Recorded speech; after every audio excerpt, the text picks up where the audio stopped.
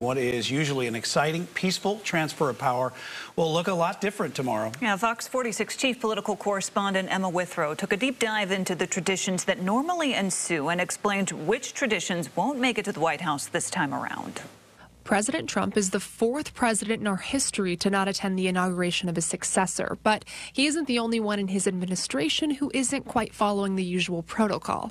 It's been reported that the First Lady will not be giving President-elect Joe Biden's wife, Dr. Jill Biden, a tour of the White House living quarters. This so-called tea-in tour is a tradition that's gone on through each administration's transfer of power since 1952. First ladies have done it. I think since Mamie Eisenhower, and they haven't been, warm and fuzzy. Some have been very chilly. So there was if it hadn't been for Donald Trump, Melania may have done one. It would have been chilly, to say the least, but it would have been done. But the executive director of the White House Transition Project, also a graduate of UNC Chapel Hill, says there are still some traditions that must occur despite political tensions. Somewhere in Washington are 36 semi-trucks parked, waiting, 19 to take out the president's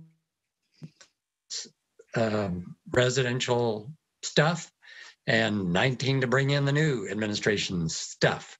A previous White House chef who served the Bush administration and Obama administration says there are circumstances that come with the transfer of power that are unique to each administration, which can cause a disruption in the traditions. I think the important thing to remember is Joe lived and worked in the White House for 8 years. So, he's actually probably could care less if someone's there to show him around or not.